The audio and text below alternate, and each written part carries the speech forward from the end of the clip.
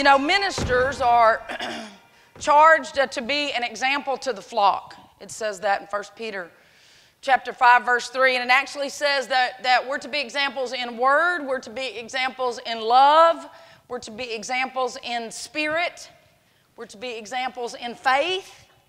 And I just want you to know that we're endeavoring to do that. We're endeavoring to be examples set before you. Pastor Chaz and our lives are an open book because we've surrendered to the Lord. Amen? And, you know, it's said, I've always heard this said by preachers, that it's good to live what you preach. I say it's good to live what you preach scripturally. Because not all preaching is scriptural. Got to rightly divide the word. But it's good to live. We should live what we preach. I mean, when we preach something, when we see something in that word, we should wrap our heart around it, let that word fall upon us, or we fall upon it, and say, that's it, I'm doing that, I'm being that, I'm having that, that's me. Amen? But I also say that it's also good to preach what you scripturally live. Notice I threw scripturally in there again. I think that as preachers, you know, we have to preach what's in us, what we're living out in the fullness of. And so tonight I'm going to endeavor to do a little bit of that for you. You know, the truth is that we all ministers, really every disciple of the Lord Jesus Christ, we are striving to live as true sons and daughters in the faith. Can you say that? Can you agree? And really it's important.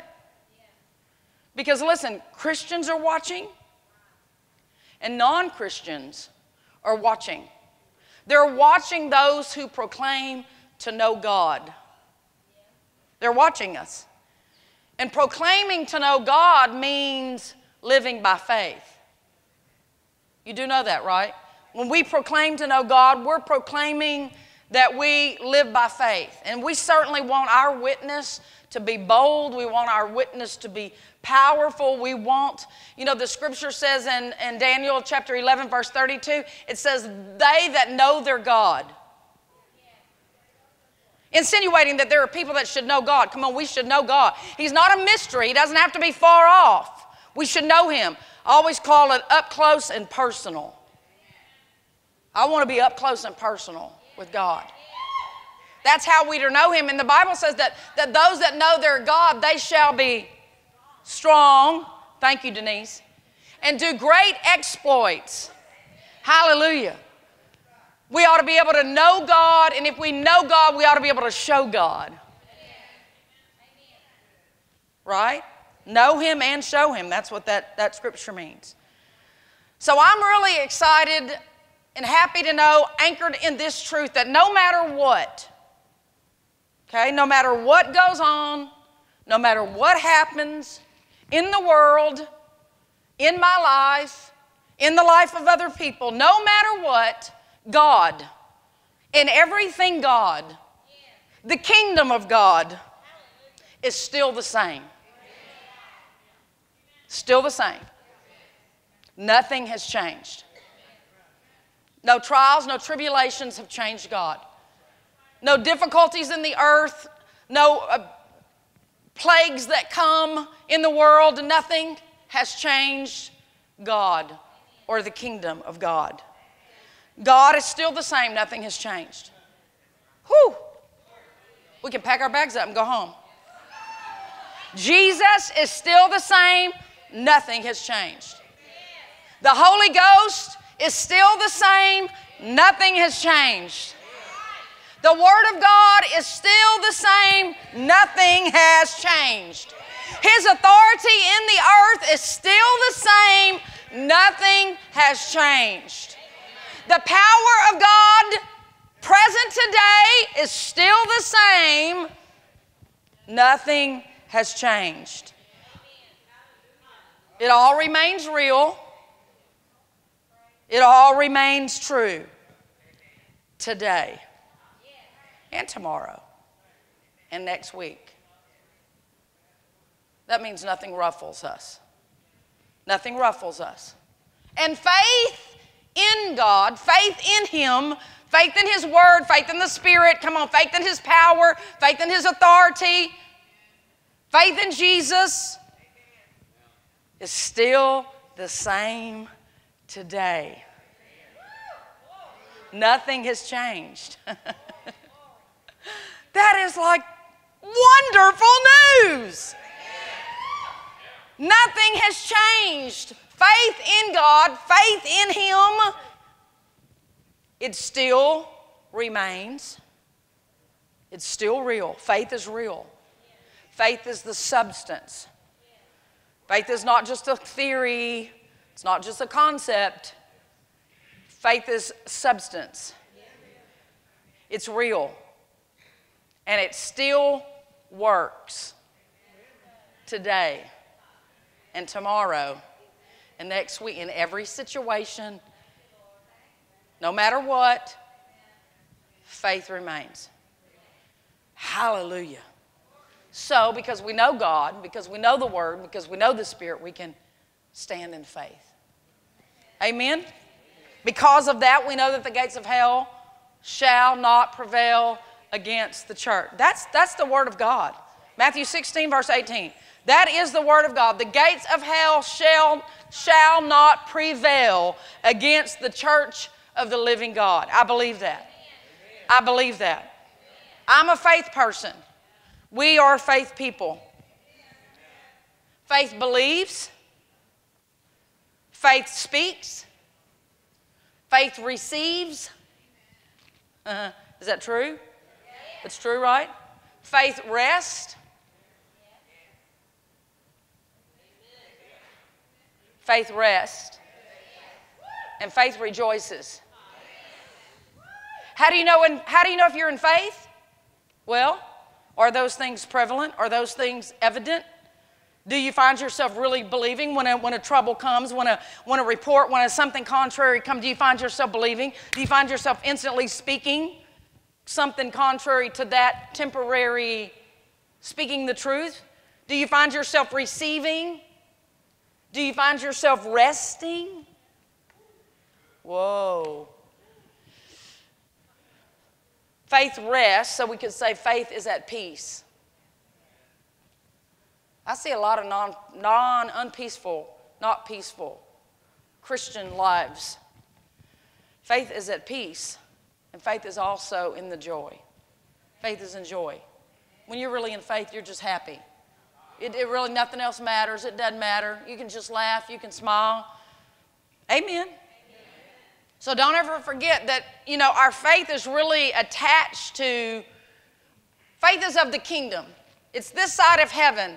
Faith is the reality, it brings the reality of the kingdom into the earth. And it's attached to righteousness, peace, and joy. Remember that? Romans 14:17 says, for the kingdom of God is righteousness, peace, and joy in the Holy Spirit. So the kingdom of God, the flow of the kingdom, the atmosphere of the kingdom, the culture of the kingdom is righteousness, peace, and joy. That means the flow of God, the things of God work in the culture or work in the atmosphere or they work in the flow of heaven. So it means that your faith works from the stance of righteousness, knowing who God is and who you are in Him. That's where your faith is anchored. And also attached to your faith is that because we know who He is and we know who we are in Him, we have an assurance from His Word, and therefore we can be at peace. And because we're at peace and we're steady and we're secured, we're not flimsy, floppy, and we're not roller coastering around, we're steady. Then we can be joyful because we already know the end from the beginning. So faith is connected to righteousness, peace, and joy. And you need to make sure that in your life you are living in the place of righteousness, peace, and joy. That would describe you. It would describe your life. This life with God is all about a life of faith. Can we agree? Okay, the Bible says this. Well, let me say this. If it's about a life of faith, but the Bible also tells us there's the fight of faith, right? We know that. There is a fight of faith. We have to fight the good fight of faith. It's a good fight, but there is a fight. Well, in a fight, you always have what? You always have an opposition. You always have an enemy. And so faith has an enemy. Faith has an enemy. And the enemy of faith is fear. You got to remember that. You got to remember that. That's important that you remember that.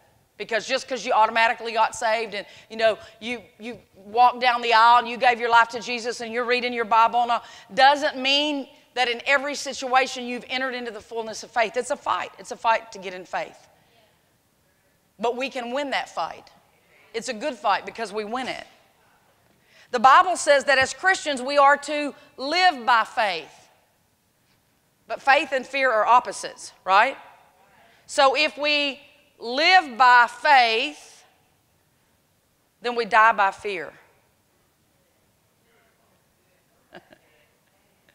Now listen, don't think body death, because Adam and Eve, the Bible, the Lord told them, He said, if you eat of this tree of the knowledge of good and evil, He said, you're going to die. But they remained in the earth. You remember that, right? Something happened on the inside of them. Listen, fear will bring death of a dream, death of a promise, death of healing, death of whatever it is that you need. So we live by faith, but we die by fear. 1 John chapter 5, verse 4 says this. It says that we overcome the world by our faith, right? Christians are called to live victoriously. We're called to live in the victory. God always causes us to triumph. But the Word says that we overcome by our faith. So if we overcome by faith, then we're overtaken by fear. Just going to show you some opposites. If we win by faith, then we lose by fear. Okay? This faith life, it's a really big deal. Because the life with God is all about a life of faith, and we live in a culture, we live in a world that is totally contrary to that. The culture of this world is fear-based. Everything is about fear. Everything, every ad you listen to, it's everywhere. You turn on the radio, it's there. You turn on the TV, that's there. You try talking with most people, anybody that's really not living tightly in the kingdom, and it's all about fear. Listen, fear is not just the overwhelming panic that takes you, that is fear, but it's more than that. Fear includes doubt. Every time you're doubtful about, is God going to do something? Is this promise really going to happen in my life? Is God going to come through for me? That's fear. Fear includes worry. All those little nagging things that keep you awake at night. Your mind racing because you're thinking about something. Come on, you're worried about your job. You're worried about your money. You're worried about your health. You're worried about your kids. You're worried about your marriage. You're worried about not being married. The list goes on and on and on. Everything is constantly at us like this from this world, but we don't live in the world. We live in the kingdom, and so we have to cultivate a faith-based culture in our own life. We have to be constantly catching ourselves with thoughts and constantly watching our words to make sure that faith is where we're at, that faith is what we're believing, that faith is what we're expressing. Because faith and fear, opposites, enemies, and they don't ever exist. Okay? So tonight, listen, I just want to remind you of some things about faith versus fear. This is my life. This is something I can talk to you about because it's what I live. And I want all of you to live it too.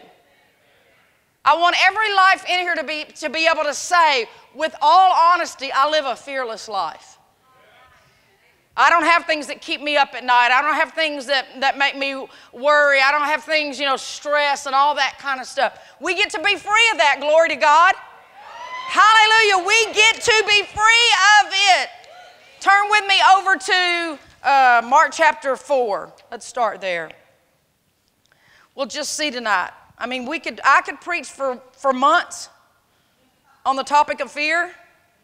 But we'll just see tonight where the Lord wants to go. But I just want to show you the reality that faith and fear don't coexist. And this is really, really, really, really important, because if the Bible says that we get the victory by our faith, and we know that faith and fear don't coexist, it means where fear is, faith isn't. I'm going to say it again. Where fear is, any degree of fear, any type of fear, where fear is, faith isn't. And we need to understand that we cannot deceive ourselves by thinking, I can have a little bit of worry, I can have a little bit of doubt, but I know what the Scripture says, and I'm just going to believe God, because it's okay to have a little worry. I mean, everybody worries. I mean, I grew up worrying, everybody worries. It's just part of living. No, it's not part of Christian living. Worrying is not. And so it's not okay to have a little worry or a little fear or a little doubt and say, well, I have faith too. You don't, because if you just said that, you contradicted the Bible. So let's read this story here in Mark chapter 4. We're going to read verse 35 through verse 40. It says, on the same day when evening had come, he, being Jesus, had said to them, let us cross over to the other side. Okay, you need to understand that Jesus had given them a word. He had said something to them, okay? Verse 36, now when they had left the multitude, they took him along in the boat as he was, and other little boats were also with him. And a great windstorm arose, and the winds beat into the boat so that it was already filling. But he, Jesus, was in the stern, asleep on a pillow. Total peace. Totally at rest. Jesus was in faith. Jesus had already given a word. He had already said, we're going to the other side. We're taking the boat, we're crossing to the other side. That was a word from him. He didn't need a whole bunch of other stuff. He didn't need a whole bunch of remind. He just said, we're going to the other side. So in his heart, it was already settled. They were starting on one side and they were going to the other side, and it didn't matter anything that was in between. Nothing. He was in the back asleep. You ever felt like that? You feel like you're in the biggest storm of your life? I mean, everything around you is raging. I mean, everything that's going on is contrary to what you're aiming for, to what you know needs to be. And you're like, where is Jesus? Totally at rest. Still standing on the promise. Still standing on the one word that he gave you. Doesn't have to give you 40 words. Doesn't have to give you words over and over. When he says it, if you can believe it, come on, that's what he's wanting, is you to have faith in that word. And it says they woke him and he said, teacher, do you not care that we are perishing? And then he arose and he rebuked the wind and he said to the sea, peace, be still. And the wind ceased and there was a great calm. But he said to them, why are you so fearful? How is it that you have no faith? Do you see what Jesus just said? Jesus,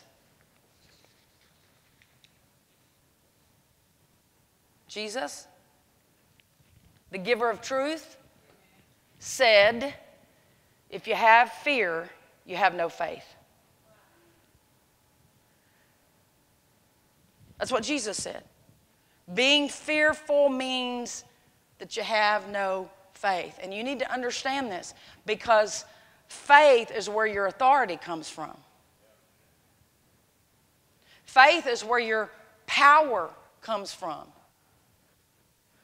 Faith is where your victory comes from. Faith is where you're seeing the promise made manifest in your life comes from. It comes from faith, which means having no fear.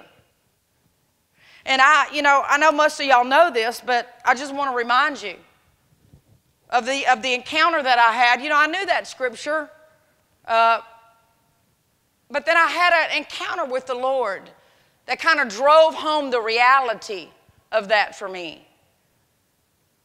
And it was many years ago. I was on a trip. I was out of the country. I was actually in Africa.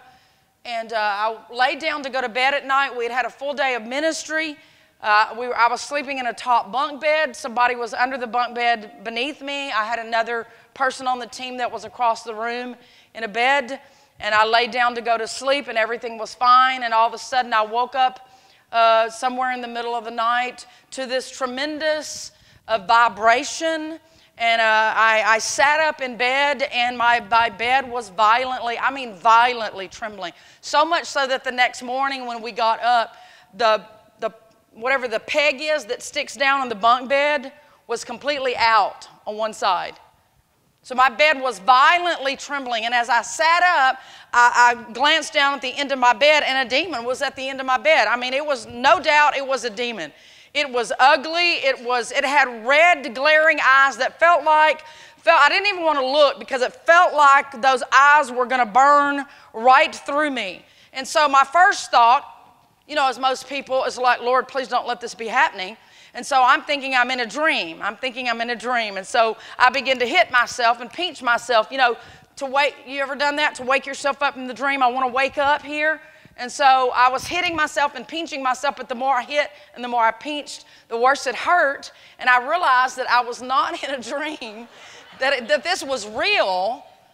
And all of a sudden, I have this demon at the end of my bed, and it's trembling my bed, and I'm just thinking, don't let it come any closer. Don't let it come any closer. And so I began to kind of search inward, what do I do? What do I do here? And my first thought was, wow, I've got friends here. Come on. I look down, and her bed is like completely still. She's completely asleep. This one's over there asleep. And I wanted to cry out to them, wake up, kind of like they did with Jesus here, wake up. But I felt restrained by the Holy Spirit. It was like the Lord wouldn't let me reach out for them for help. And then it just dawned on me that this was it. It was me and the demon. It was me and hopefully Jesus versus the demon. This was the moment. There was no help of friends. This was the moment where I was going to have to know something and apply something enough to keep this thing certainly from coming any closer, but I just wanted it gone. And so I began, inward. I'm kind of like, really kind of frantically, what do I do? Oh, I remember there's power in the name of Jesus. I know that. There was scripture after scripture. He's been given a name that is highly exalted, a name that is above every name. That at the name of Jesus, everything will bow. I know that, so I'm inward. I'm thinking, there's power in the name of Jesus. And the scripture says that if I resist him, he must flee. So inwardly, the scriptures, the things of God are coming up to me, and I'm like, yeah. So I just said it. I just looked and I just said, in the name of Jesus, go. From the inside of me, hoping that this was going to work. Come on, this is what the scripture says, hoping it's going to work. Well, you know what? It just stood there, shaking my bed, looking at me with those eyes, and so I'm like, what, wait. No, this is what the scripture says. Come on, this is what the Bible says. Come on, I know that this has got to work, right? This is it. So I looked up again and I said, in the name of Jesus, go. And it just stood there, and this is the moment. So all of a sudden on the inside of me, I start to think, wait a minute. Come on, this is the Word of God. This is the scripture of the Lord Jesus Christ. Come on, this is real. Come on, there is more power in the name of Jesus than anything that can mess with me at my bed. Come on, the scripture says that when I resist him, he will flee. He is going to have to flee. And at that moment, I felt like the Holy Spirit was taking hold of the inside of me.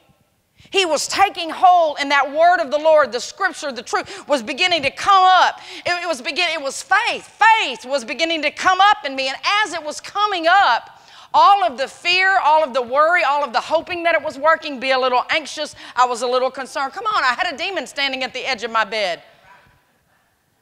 This was the first such encounter for me. But as that faith, as the Holy Ghost took hold of that word and my faith, it began to rise up in me, and I began to feel, then I recognized that really I wasn't quite in faith, I was saying the right scripture. I was doing the right thing. I knew in my head what it was saying. I was going through the motions, but really I was doing it from just the slightest bit of a little anxious, just the slightest little bit of a little worry and a little concern. But oh no, now faith is rising up. Now everything of fear, the devil can't mess with me. And so I'm thinking in my mind, that's it. You know, I'm kind of dramatic. I know y'all know that. I'm thinking I'm going to jump down off of my bed. I'm going to stand like Superman. I'm going to stretch out I'm thinking this dramatic. And then all of a sudden, before I could do any of that, I just shouted, go, in Jesus' name, and instantly it departed.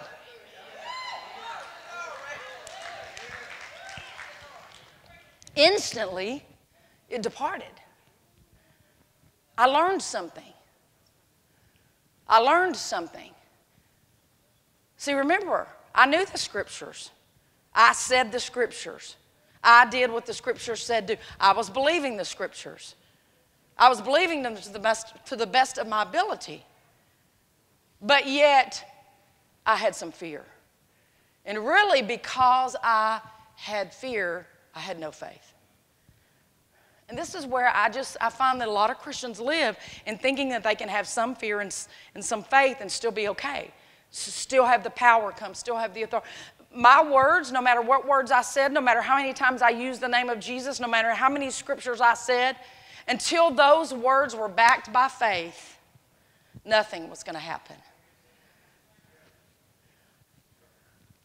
It's a reality check. We have to be really honest with ourselves. We can't just continue to be worried and concerned and fretful and anxious and just think that it's okay. People will tell you, all you got to have is just a little bit of faith, just a little bitty mustard seed of faith. Well, that's really not what mustard seed faith is.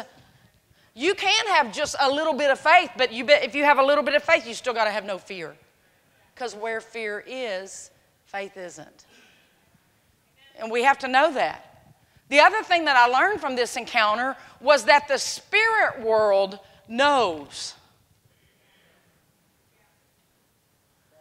The spirit world knows. The spirit that was at the end of my bed, that demon, even though I was saying go, using the name of Jesus, it knew that I had fear and not faith. Wow. We always say that God knows. God knows all things, and He does. But the spirit world knows things too. The angels know things. The demons know things. And so we can't be tricking the spirit world. We can't be fooling the spirit world. We can't have a bunch of stuff down in here and just act like, I'm just going to put it on the outward shell, and I'm just going to walk around and say the right thing and do the right thing. No, the spirit world knows. And so we're going to have to be really diligent about eliminating all of the fear out of our life. Because it's either faith or fear. I know a lot of you have heard a lot of this already.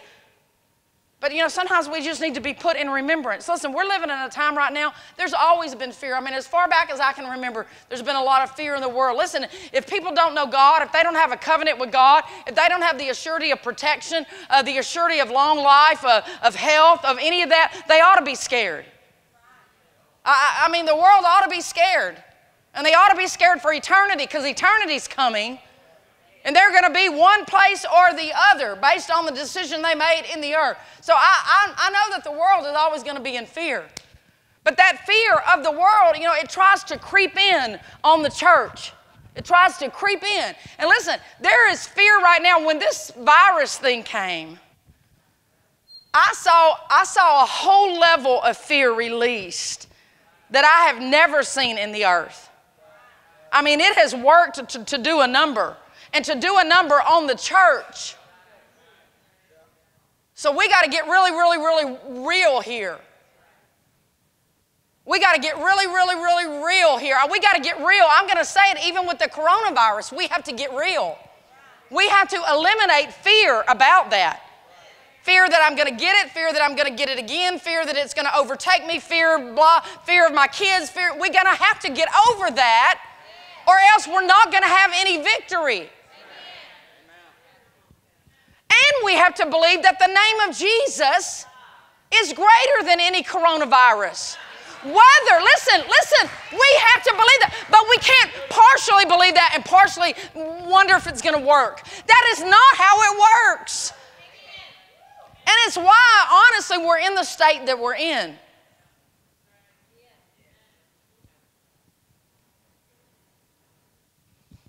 Wow.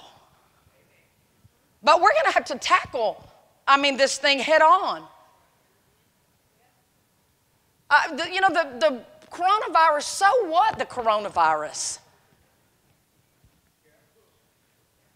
Use your faith to believe you're not going to get it. Do the best you can, absolutely. And then if you get it, so what? Use your faith to get over it. Just like it comes, it passes. That's what I tell people. If it came, let it pass. But listen, there's still power in the name of Jesus. Either there's power in the name or there's not. There's not only just power for some things, but not for COVID-19.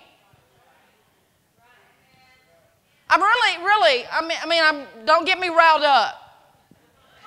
Because this could really set me off. Because we need to be the place where we so radically believe that COVID can't live in our existence, that people ought to be, I would rather people be able to flock to this place with COVID. You just come right up here and we'll just put the life of God on you and watch it go. We amen that, but truth is we ain't believing that.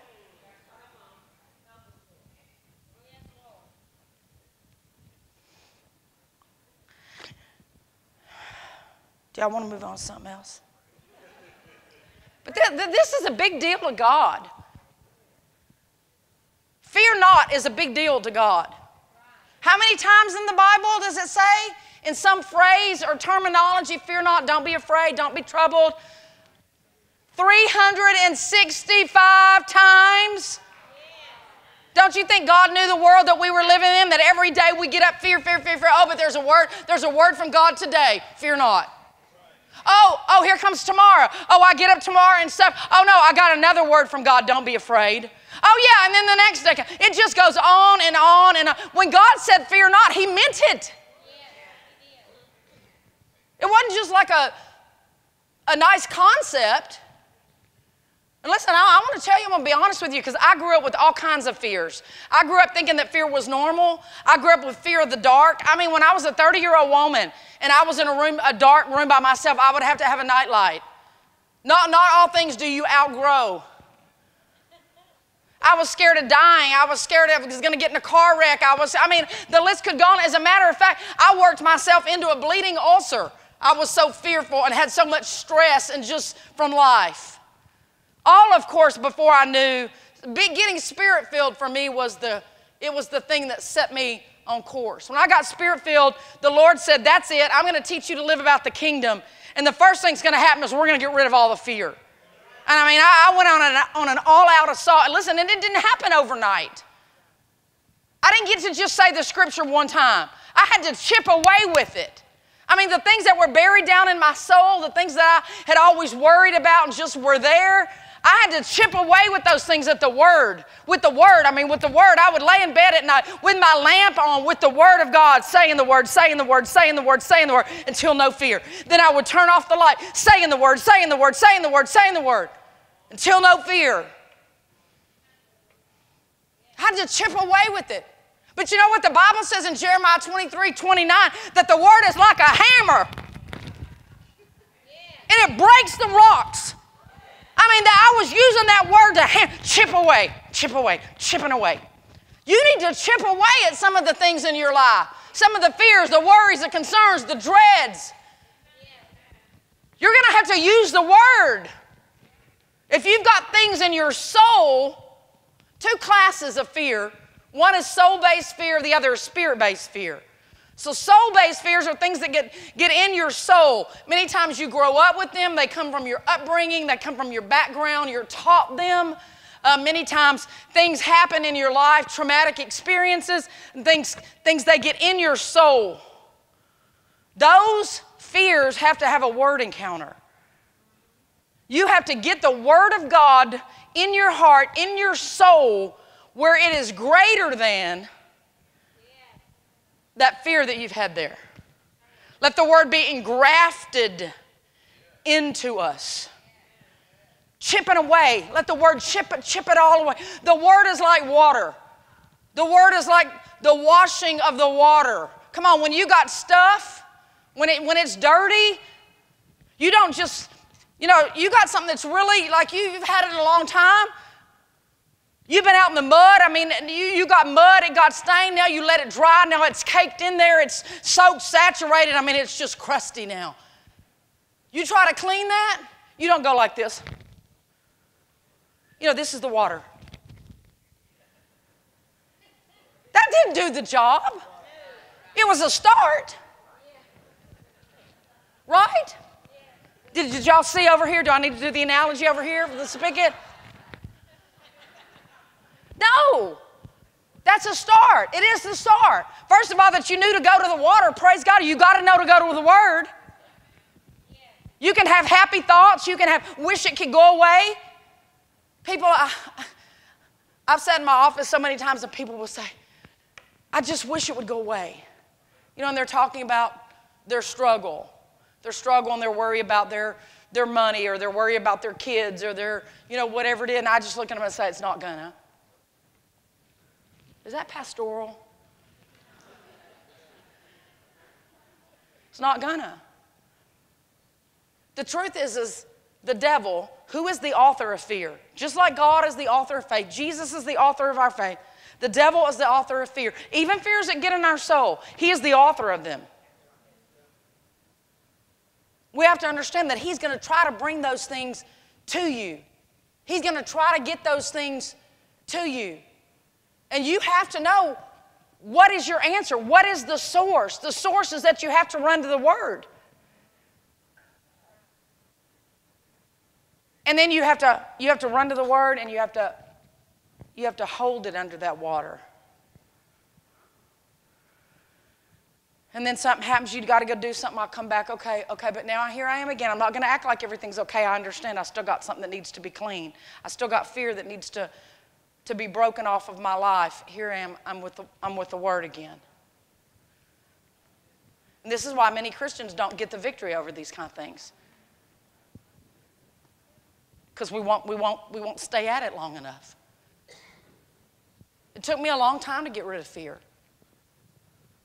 But God he was just determined. And I can say this, I've lived in fear and I've lived in faith. I've lived in fear and I've lived without fear. And living without fear is just a whole lot better. And it's available to every believer. This is what God intends for us, is that we can be free of fear.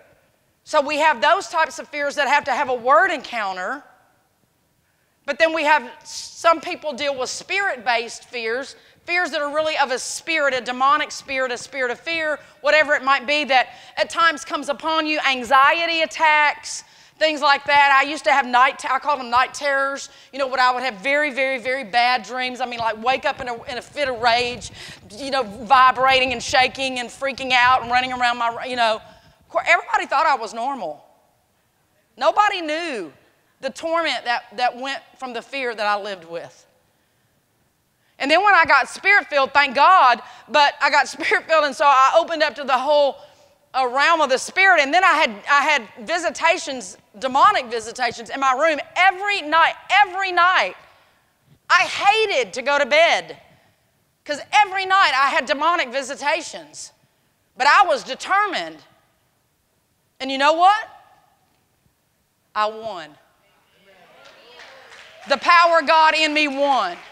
The Holy Spirit with me won. But it didn't take me just doing it one time, but I didn't give up on it.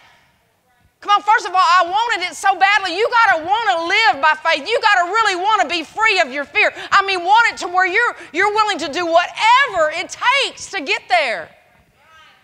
I wanted it just that badly. And number two, I believed that I could have it. Anytime I said something and used the word and it didn't exactly happen in that, I didn't think this isn't working. I thought this is the process. Boy, there it was, held under the water again. More of it came off. I remember the very last night that I had that visitation. I've not had a demonic visitation like that where it messed with me. I've had things come with people and stuff like that. But I'm talking about where it was messing with me. I remember the last night that it happened. And I just knew that this was it. I knew this time when I said it. I knew it. I had been months doing this. But I stayed with it because I knew the truth that there's power in the name of Jesus. Either this is going to work for me or I'm not going to be a Christian anymore. Have you ever put your faith on that line with God? And that was it. That night when I couldn't wait for those things to show up. I can still describe them, what they look like. I couldn't wait for them to show up. I was ready.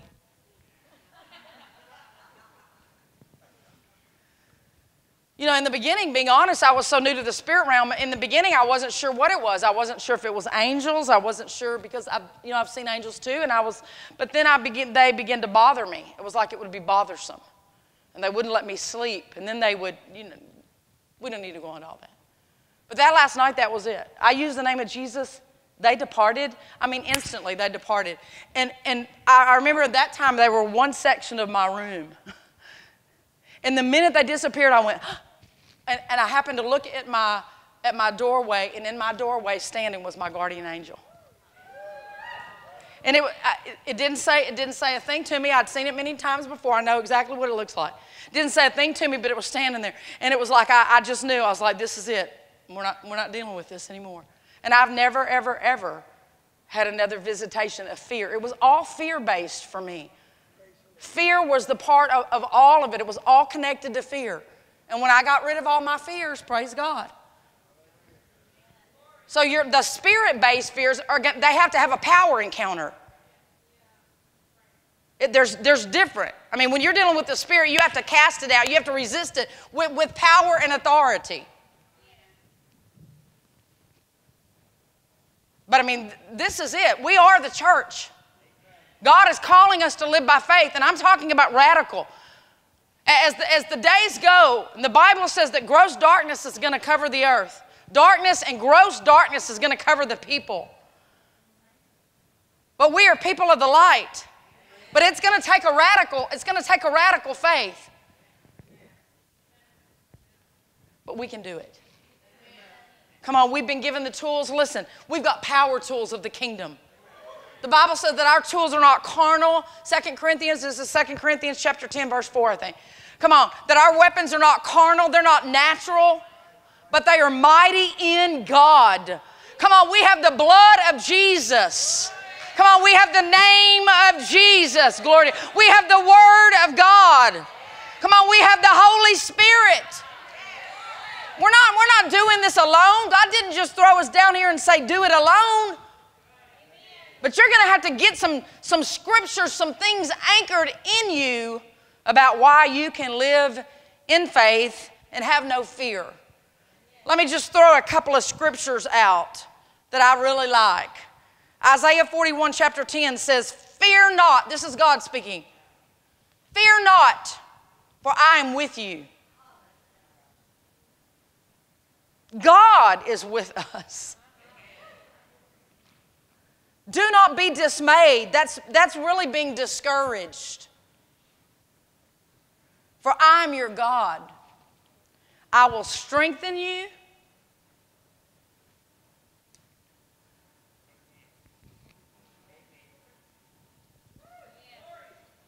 I can do all things through Christ who? I can do what things? All things. What things? All things. I can do all things. That's why we don't fear. Because God said, I'm going to strengthen you. And because I strengthen you, you're going to win. You're going to overcome. You're going to outrun it. You're going to leap over the wall, whatever it is. He says, yes, I will help you. That's like all-encompassing, whatever kind of help you need. Whatever it is you need, God said, I will help you. I mean, that's a word from heaven. If you could just take that one word and run with it. If you could just get that one word in your heart that God has said He'll help me. Oh, I got in trouble today. Oh, but God said He'd help me.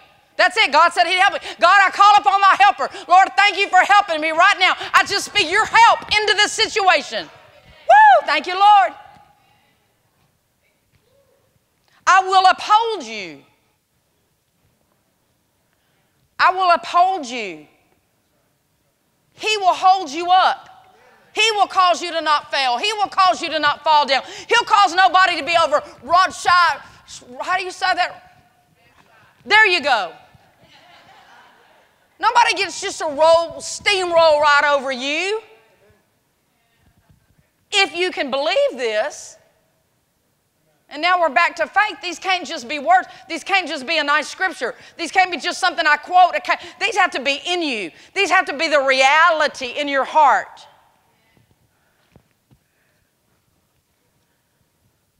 I will uphold you with my righteous right hand. When they talk about the right hand of God, it's the hand of power. So it's the power of God that's upholding you. We like that scripture in Peter, right? It says, I'm kept by the power of God. How about this scripture? In Psalm 23, verse 4 says, yea, though I walk through the valley of the shadow of death. I've never understood why we use this for funerals. This is not a funeral scripture. Nobody at a funeral is walking through the valley of the shadow of death. They are either in death or they are in life at that moment. This is written to us. Yea, though you walk around all the time as a child of light, there's darkness all around you. There's darkness, there's troubles, there's trials, there's bad stuff. There's all kind of ungodly things. There's all the things of the curse all around you all the time. But guess what? We're walking through. Yea, though I walk through the valley of the shadow of death, I will fear no evil. We will fear no evil.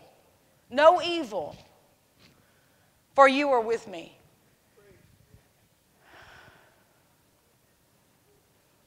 This is why it helps to have a reality of the presence of God in your life. Now, He's there whether you can feel Him or sense Him or not. But again, it's about a truth. It's about having anchored in you that God is with me.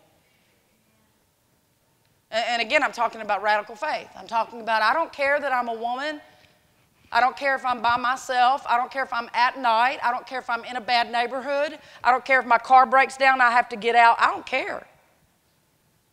Y'all looking at me like, I'm telling y'all. Now, you know, I'm speaking. God is hearing me, so I'm accountable to God for what I'm saying. I don't care. It does not bother me. I will get out of the car. I will do whatever because God is with me. My angels are with me. Nothing is going to mess with me. I don't have to be scared of any gang because I got the Holy Ghost gang. Me and the Holy Ghost. We are the Holy Ghost gang. I don't care. It doesn't faze me. And this is how you have to live because you know the story of Job. The thing that I greatly feared has come upon me. Fear is the thing that opens the door to the very thing that you fear. Fear is what opens the door to the devil, to evil, to bad stuff, to all the stuff that you're trying to avoid. So we got to keep the door of fear closed. Open the door of faith in God. Live in that room. Live in that arena. Amen. Thank you, Elaine. Amen. Amen. Listen, and there's times where, you know, we need this stuff. We've been on trips before. Where when you looked around, it'd be like,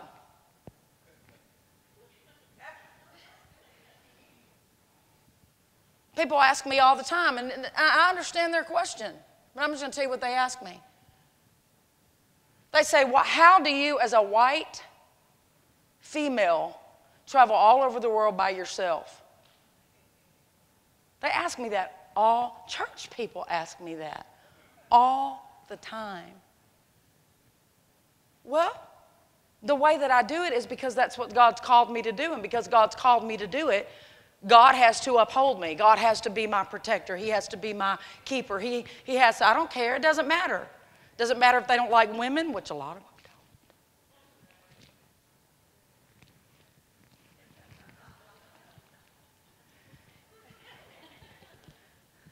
Even a lot of American churches don't like women.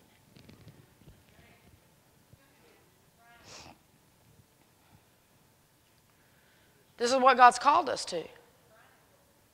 I just wanted to put you in remembrance tonight. You know what Peter said? He said, as long as I'm in this tent, I'm going to remind you of some things. This is part of my living an example for you. This is part of my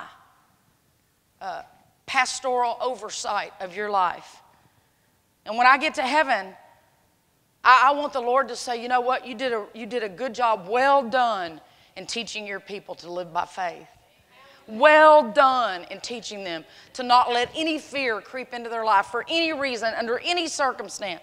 Well done in helping them rightly discern and know that faith and fear never exist at the same time. And I have to say that would be a great delight of my heart to hear the Lord say that. But I tell you what, a great delight of my heart in this realm would be to see you living by faith.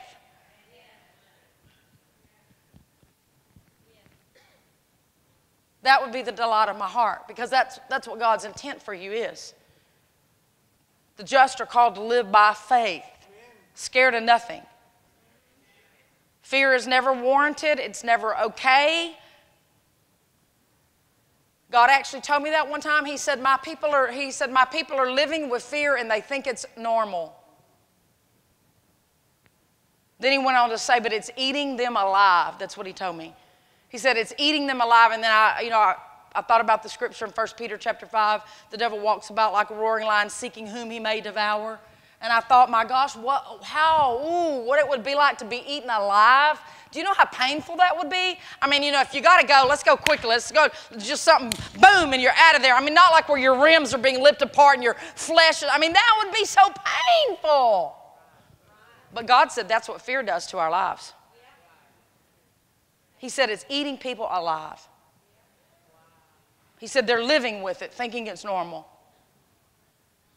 And then I thought about that, how it's bad enough for yourself, but then when you see your family go through, we love family. We don't want to see family hurt. We don't want to see family. I mean, you know what it's like when a family member's sick. You're like, But we're God's family. And God has to sit in heaven knowing that he's given us every tool we need. And he's having to sit in heaven, watch us being eaten up alive by fear. Shouldn't be so. Shouldn't be so. Hallelujah. Are we happy? This is good stuff. I know y'all know this is all in my book, and I try to preach it a lot. This is the one message that God makes me preach everywhere all over the world. It's like sometimes I go and I'm like, and he's like, preach on. Help them get rid of fear. I mean, and I have seen some drastic results with people getting rid of fear. I mean, drastic stuff. I'm talking about people that are on medications every day for years and still have anxiety attacks, and in just one moment, they're totally free. But I really feel tonight in my heart with the Lord that you need to understand about some of those soul-based fears. Once the devil finds a weakness in your life, he puts his finger on it. And you can say, oh, Lord, make it go away. Oh, please, I just want this to go away. I want this to change. But the devil, this is not what's going to happen. You're going to have to pry his finger off of that worry, off of that concern, off of that anxiousness, off of that doubt, off of that whatever it is. You're going to have to pry his finger off with the Word of God. When you seek the Lord with your whole heart, you find him. There's no halfway stuff in the kingdom. You're either going to have faith or you're going to have fear. There's no halfway stuff. Two realms. Either or. One or the other.